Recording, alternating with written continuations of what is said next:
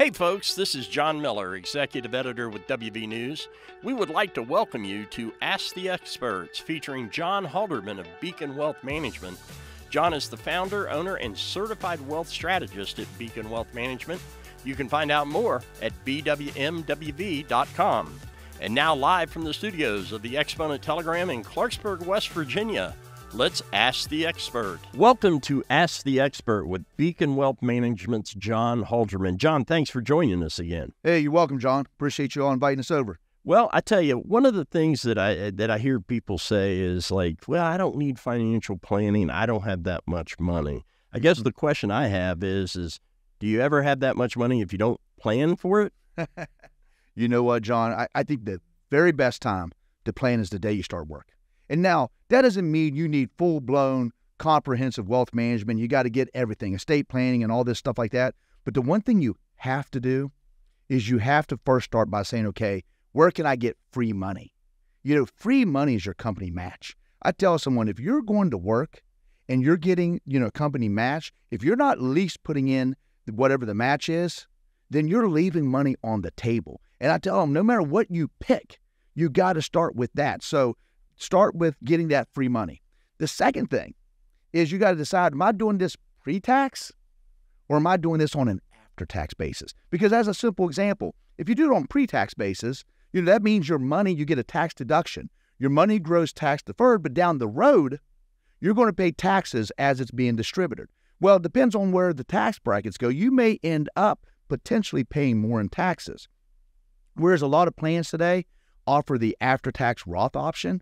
And what that ultimately allows you to do is you don't get a deduction up front, but you get tax-free distributions once you hit the qualifying point. So that's an important thing, because if you don't know those two things, you're not taking advantage of building wealth. And like you said, there is no wealth unless there's some planning. So I tell people, if you have a job and you're making money, you got to start thinking. Is there an age where you think they absolutely have to be involved with some planning to make it work? I don't think there's an age per se. I just think if you're earning money, because, it's like the old adage that the sooner you get started, the bigger the avalanche, the bigger snowball. It's that penny a day doubling every day. It's not about having masses of money. It's just having lots of days to accumulate. That's compounding effect. And so what I tell a person is it's to your advantage the more time you have. So if you have a 40-year time horizon, well, the more you think about it down the road, the better off you are. Because you think about this, okay? Let's say you worked all your life and you had exotic cars, you had super nice home, and you spent money. And all of a sudden you think, oh, I'm now 50. And now I'm going to start saving. Well, guess what? You've got such a small window. It's so hard to make up. And I will tell you that the person, and I call it the middle-class millionaire.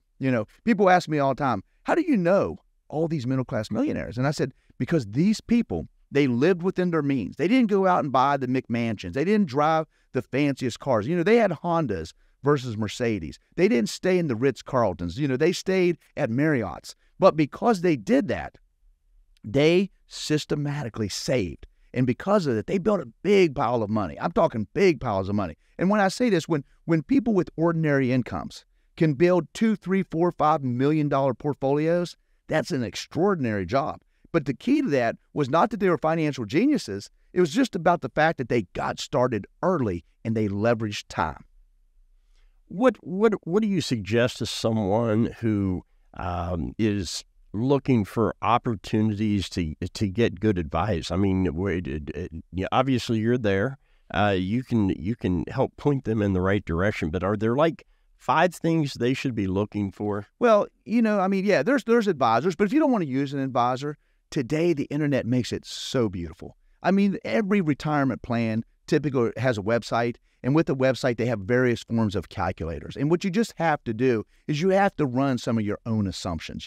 There's all kinds of software you can use. And if you're a tech-savvy person, you can get away with that, because the one thing I know about being young and investing in the future is that if you make a mistake, you have time on your side. You can correct it. Now, I do believe that once you get to the age of 50 and you're within 10, 15 years of retirement and you're running out of time, well, the mistakes hurt just a little bit more. And so at that age, I definitely feel that you definitely need to leverage a professional. But in the early years, if you're saying, hey, look, I just want to get started, then what you have to think about is, what's my long-term objective? What's my risk tolerance? Am I comfortable with growth? And then figure out what type of investments will help you grow. I mean, I will tell you that I've had so many people who turned into this accidental millionaire, not because they intended that, but because they put it into the 401k. They systematically did it for a long time in the stock market. And they weren't like big stock pickers, but they did it. And next thing you know, they had, $1 to $5 million. And again, it wasn't because of their financial genius. It was simply because of the fact they were very systematic in living below their means and putting together an early strategy. So, John, as we wrap up here, what's your closing thoughts to someone about planning their financial future? Well, like I said, I think if you're in it early, you got to get started early. I mean, if you're saving, if you're getting close to 50, don't mess around. You've entered that retirement red zone. At this point, you got to start thinking, what's the end look like? When I say the end, you got to be thinking, okay, if I retire, what does that mean? What's my vision of retirement? How much income do I need? Where am I going to live at? Where am I going to get this money from?